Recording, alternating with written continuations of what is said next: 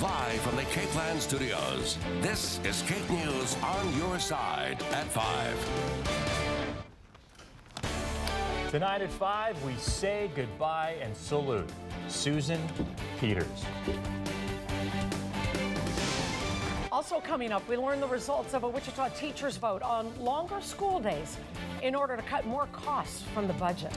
And with the threat of more severe weather tonight and tomorrow, people in southwest Kansas clean up damage from last night's tornadoes. Good evening. Severe weather season has arrived in Cakeland, full force, actually. We're going to have an update on the damage and recovery around Dodge City in just a moment. But we are not out of the woods yet. Jay's tracking the chance of more storms. Jay. That's right. A tornado watch was issued that does include most of greater Wichita and north central Kansas, and that is until 9 o'clock tonight. Storms are just starting to get going. They're just starting to pop up now. We'll zoom in a little bit. I'm going to put this in motion over the past 30 minutes to show you that, yeah, the thunderstorms have finally kind of started to pop up here, and they're going to grow quickly. You can see from Ellsworth County, that thunderstorm just starting to pop. Even east of Wichita, looks like a couple of showers are starting to develop.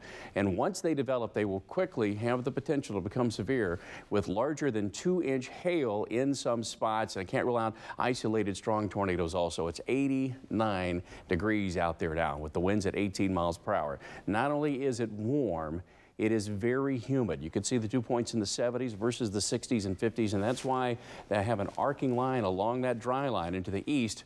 Very quickly, the chance for severe weather to develop. Storms are just starting to pop now. We're keeping an eye on them throughout the newscast. All right, thanks a lot, Jay. Download the First Alert weather app to check live streaming weather information and track severe storms where you live. The KAKE First Alert weather app is free for our Apple and Android devices. People across southwest Kansas spend the day cleaning up after last night's tornadoes.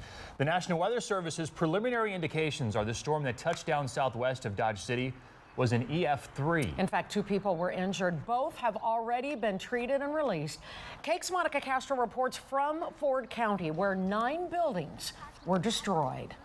I'm off of Highway 50 in Ford County now. As you can see behind me, this property is one of many that was damaged during last night's tornado. Now, if you take a look on the side, this knockdown power line, that is what is causing a lot of trouble and making the cleanup efforts difficult today. As the dawn came, those living in Ford County finally got to see the extent of the tornado's wrath. Leon Flax taking it all in. He wasn't home when the storm hit, but says his wife was. When I came home, wow, where do you start? You just walk around and look. His property was one of many damaged after Tuesday's fierce tornado. Today, he's left with a mess all over his property. I suppose my mouth was hanging open just to see the destruction and the devastation, and everything that we took for granted yesterday morning is gone today. All this wood and metal, just feet from Flax's house, are actually the remains of a mobile home that sat on his property. Here's where it used to sit. And the thing just looks like it literally exploded. If they say get out of a mobile home when a storm approaches, you better listen to it. Residents here stopping by to make sure their neighbors are okay. It must have danced around a little bit and went back that way a little bit, but these tornadoes, you don't know what they're going to do. But most of the cleanup, unfortunately, will have to wait. Biggest problem is if you look right behind me, the power lines are all down yet. We can't even get a vehicle in here or out. Many like Flax say this tornado will go down in history. It's the worst we've ever seen by far. The homeowner says he feels fortunate that the mobile home did not fly into his property. He says that no one was inside of the mobile home during the time of the storm. In Ford County, Monica Castro, KAKE News. Thanks, Monica. It is going to be a longer school day for Wichita students and teachers next year. Teachers did approve an addendum to their contract for a longer school day and shorter school year. 95% of teachers voted, 70% accepting the change. They agreed to lengthen the school day by 30 minutes and shorten the school year to 175 days. It will save the district about $3 million. We spend hours listening to them on the radio, but how much do you really know about your favorite radio personalities? A few sprinkles possible this morning, and then we'll average partly sunny throughout the day. Winds in northerly direction at about... That's Kathy Carrier. She's helped track the forecast across Kansas for decades, but how she got her start may surprise you. Catch, the voice sounds familiar. our series featuring the stars of local morning radio. The story of Kathy Carrier, that's tonight on KAKE News at 10. Tonight on KAKE News at 6, we talk to storm trackers who chased yesterday's severe weather, incredible tornadoes all across western Kansas, some even stepping in to help tornado victims. That's at 6. And we're keeping an eye on thunderstorms just starting to pop over parts of Ellsworth County. Again, a tornado watch until 9 o'clock, including greater Wichita and parts of north central Kansas. Keep it on KAKE. We'll keep you up to date. Susan, can you actually believe that it was about 20 years ago that we were chasing Bob Dole around on the campaign trail as he was running for president? I just can't even believe how time flies. I think your name is probably attached to every big story that's out there in the years that you've been a journalist in Kansas.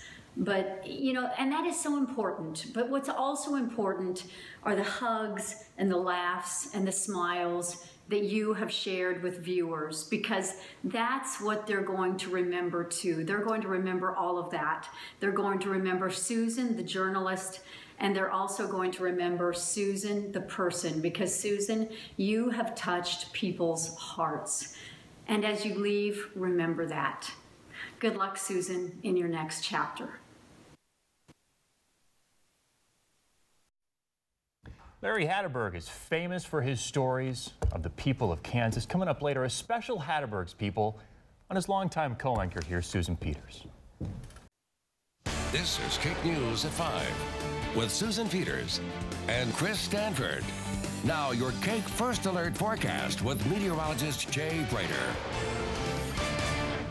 Again, a tornado watch has been issued, including greater Wichita, Salina, and over towards Great Bend and Russell, and that's going to be in effect until 9 o'clock tonight.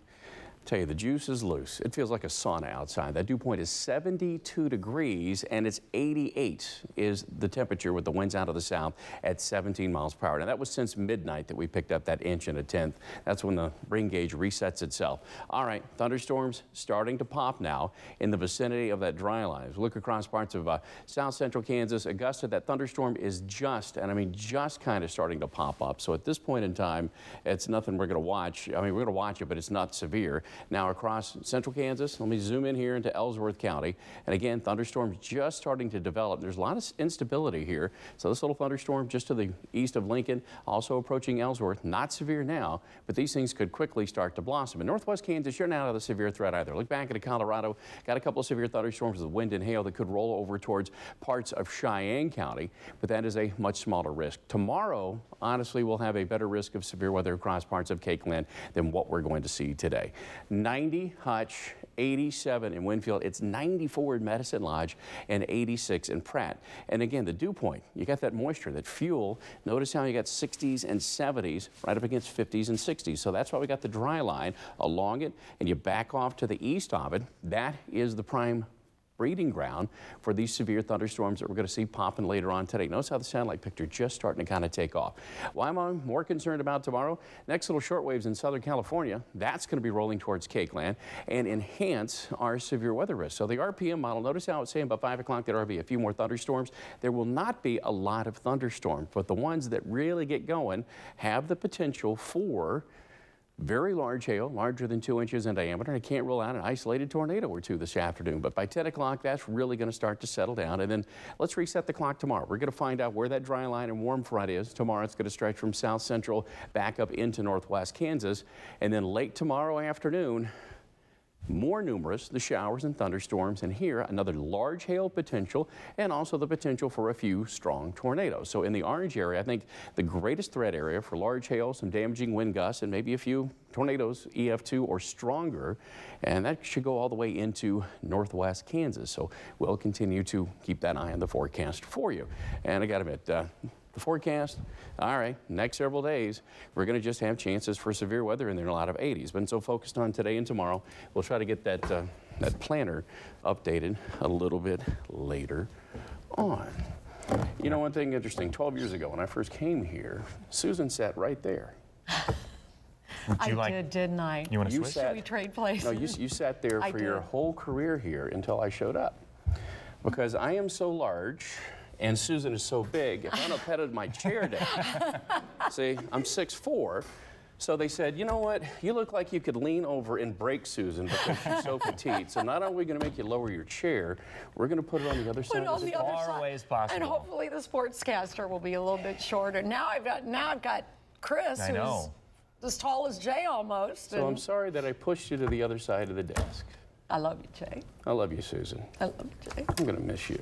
I'm going to miss you. I have sat next to you more than anybody else in my career. I'm going to miss you dearly, sweetheart. Thank you, Jay. Love you. We'll be right back. For decades, this face sat across from me in the KAKE TV newsroom, which is why it is difficult to believe that Susan Peters is leaving KAKE. Susie, you've been so much of KAKE's success over the years. Frankly, I never thought you would leave, but you and television just go together. Now, the station, the viewers, and the business will miss your effervescent smile, your professionalism, and your boundless energy. But, Sue, I remember when I read some viewer comments on the air. Now, I saved one because it made me smile. John and Debbie wrote, "Why does she bounce constantly when reporting the news? Very annoying." Well, you do bounce, but that's what makes you unique. Watch as you're talking with ABC anchor Peter Jennings at a Republican convention. Last night, the Kansas delegation was in the spotlight because they obviously put Bob Dole over the top. But it wasn't on any of the 3 networks. See, you are bouncing, but we love it. Hey, Susan. How are you? Over the years, Susan, you've given us so many memorable moments. Now, your series on the president's Kansas roots are etched in my mind as one of the most informative series that I've ever seen locally. Then, you interviewed the president and gave him a book you had prepared about his mother and other relatives who lived here in Kansas. This is your great-great-grandmother who is a farm wife. Right. What a moment for him. What a moment for you. Now, Susan, you've been everywhere, reporting from the Greensburg tornado after that devastating strike there. Then in Washington, where honor flights were given World War II veterans, you were there with them for moments they'll never forget. And even tonight, ending the day was something that meant so much to them 60 years ago. And then there was your BTK reports, heart-rendering interviews with family members who survived the madness and terror of BTK. The reports were deep, powerful, and unforgettable. You were even on CNN with Larry King. And you always loved reporting politics. And recently I saw you sit down with Charles Koch, the billionaire in our backyard. Once again, insightful reporting with a man who makes news whenever he speaks. But for me, your true gift was your staying power. When viewers turned on the newscast and you were there, they knew they were watching a friend.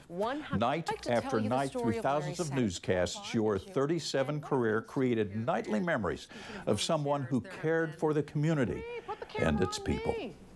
Now, in the early years when you were just starting out in Wichita at the old KTVH, now KWCH, that personality of yours was already bubbling to the surface. Well, from there, you left and went to KFMB in San Diego. Then the good news was you returned to KAKE. You anchored with John, Jeff, Chris, and a guy named Larry. And you showed us the power that an engaged, talented journalist can make in a community. But Sue, you did have other moments that I just happen to have here when the mind wanders, but the body stays on TV. 4 weeks, Californians have been suffering through rolling blackouts and rising energy prices. Sue? Yeah. Would you like to talk to the folks up there? Oh my gosh. We're back. I was eating chocolate. You were eating chocolate, and sometimes the camera comes back on and we don't know I'm it. sorry. It's okay. I love that little clip because we had fun. And Susan, I have to tell you that my most memorable moments on TV came with you as a co-anchor. I loved anchoring with you because you made it fun. Now, we would occasionally get mad at each other and we knew how to drive each other nuts, but there was trust, respect, and that forever personal relationship. And it's the same relationship you had with viewers. And that's why you could spend 37 years in front of the camera, and that almost never happens in the TV business. But behind the scenes, this was the other Susan Peters, the mom of two incredible daughters, Jenna and Nikki, and they forever changed you, which is why your Susan Kids segment is so close to your heart. You couldn't imagine your children growing up without parents, so you committed to helping other children find forever homes. And that, Susan, is what sets you apart. It is your giving heart. I am so sorry I'm not there tonight to give you a hug, but I'm on the other side of the world. You know I love you, and I'm so happy for your gift of freedom. I will always be able to tell my grandchildren, though, I worked with Susan Peters, the legend. I don't know what to say. I love you, Chris. Oh, you too. I had lunch with Larry when I started here. Yeah. And he said, the camera loves her. And he was so right. Be right back. I'm so honored that you're crying. I really am. We'll be right back. Yeah, we will, I think. For over 2 decades, we've welcomed Susan Peters into our homes from her anchor chair at KAKE. She brought us the news and earned our trust and respect. And when the camera lights went dark, she continued her full-time passion, helping children throughout our community. On behalf of all of the Pompeo family and all of South Central Kansas, thank you, Susan, for your dedication and continued professionalism. Best of luck to you in your next adventure. Away from home? Get your KAKE First Alert forecast on KUIN KNSS. There's a lot of things that you don't know about my mom, or Susan Peters as you guys know her. She was an amazing mom. I can't stress that enough. She probably doesn't know it. I probably don't tell her enough. She gave me and my sister unconditional love, selfless love, and endless love. She put us first before her job, and though she does feel guilty about that sometimes, I know she wishes she was home more throughout our childhood, but I wouldn't have it any other way.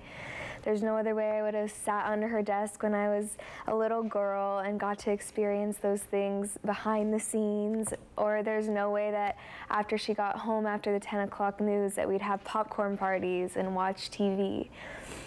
I wouldn't have her life any other way because she's taught me more than anyone else I could ever imagine.